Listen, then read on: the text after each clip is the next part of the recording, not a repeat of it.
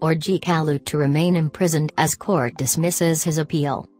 Former governor of Abia State and chief whip of the Senate, Orji Uzor Kalu is set to remain in prison as an Abuja Court of Appeal has dismissed an appeal filed against his sentence.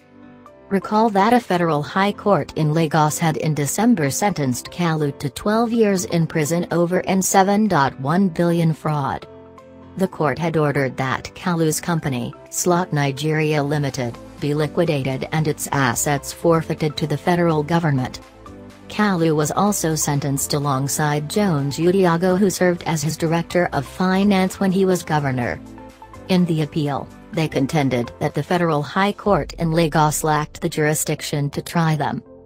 According to Punch, the three-member panel of the appellate court, however, dismissed the appeal for lacking in merit. In the judgment read by Olabisi Ige, a judge, the court held that Section 98(3) and 4 of Administration of Criminal Justice Act, 2015 were not applicable to the appellant's case. Nothing is perverse with the decision of the trial court. The complaint of the appellants is a non-issue, the judge held.